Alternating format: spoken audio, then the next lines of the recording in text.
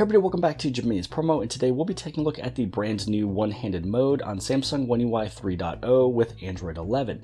Now the way that it works and operates is pretty much the exact same, except for it looks just a little different, and so I want to show you the different animations and how you're able to get this to work if you wanted to activate it with a little swipe, or if you want to use your home button, then how you're able to just fully customize it, change the size, and also move it around.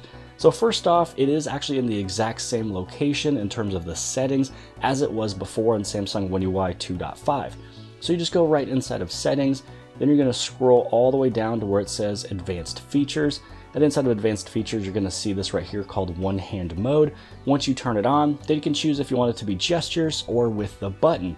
So as of right now, I don't have the button that is activated, so I will go back and turn off all the gestures if you guys want to see what it looks like with a button. But first off, let's go through gestures since this is the way that it's set up. So how you're able to bring down the scale, like temporarily bring it down, the display size for easier control, is that you want to go right around here. It's kind of, if you think about where your fingerprint reader is, it's below that. It's gonna be just like right there. It's kind of hard to explain because if you go way up here, you're just gonna scroll. And if you're on other pages, you might go through and refresh it. So it's right on the very bottom. It's kind of like just the length of my fingertip right there. And you swipe it down and it's in the center of the screen.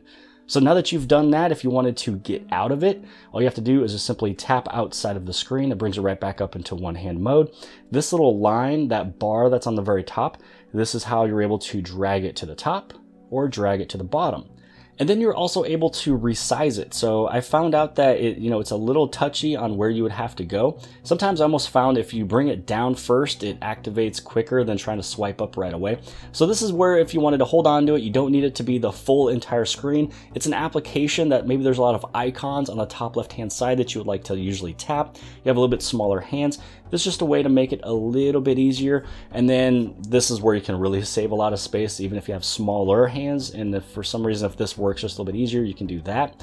And you also have two icons over here. So if you're left-handed, simply switch it over to the left-hand side. And then you can bring it up or you can bring it down. So let's just bring this one down just a little bit more. Oh yeah, and if you guys are brand new here at the channel of Jimmy is Promo and you appreciate these tips, tricks, and tutorials on your Samsung Galaxy devices, make sure you guys hit that subscribe button as well as the bell for notifications to get notified for all future videos. So since I am right-handed, I'm going to move it over to the right-hand side. I'm going to swipe up so I can go right back home. Now everything is as it should, as normal. Swipe down for your notifications, swipe up for your application tray, left and right for everything else. You go, let's say that you are inside of, let's say, an application.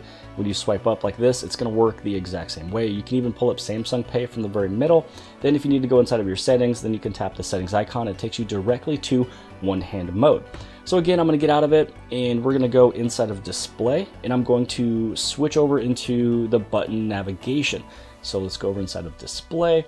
Then we're going to scroll down. Let's look for navigation bar. Let's go back to the buttons. So if you are a button user, this is what you will be using. So we're going to head on back. Then you're going to scroll right back down inside of your advanced features. This is where you have your one-hand mode. Let's go back over inside of buttons. And so this one right here just says double tap for home button. So again, if you want to have your one-handed mode, it's a simple double tap. So for a lot of people, especially if you're using the navigation buttons, super simple, a little bit easier to do other than using the swipe function, but I am a big swiper when it comes down to the navigation. So again, from here, you have two different ways to go back to the full screen. You can double tap or you can tap on outside of that screen. So if you wanted to use the double tap feature again, just go double tap, brings it right back to being big.